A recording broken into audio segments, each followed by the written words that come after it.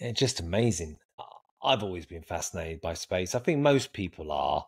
The whole concept of the universe and space. You see some incredible videos on YouTube, etc., pointing out how insignificant we are in this kind of infinite universe. And for you to actually experience that, have you always been someone who thrives off adrenaline? Goes for kind of things that the average person would maybe have their blood pressure going to skyrocket or their heartbeat going off the charts, that for you, you've been drawn to risk or danger or a sense of adventure? Yeah, I mean, I think I'm inherently a relatively safe individual. I think that's just, I don't want to like maim myself or lead to long-term harm that's going to ruin my life. But I do think I am an adventurer in the sense that I will try to seek opportunities to do things that maybe make you a little less comfortable, maybe people don't want to do.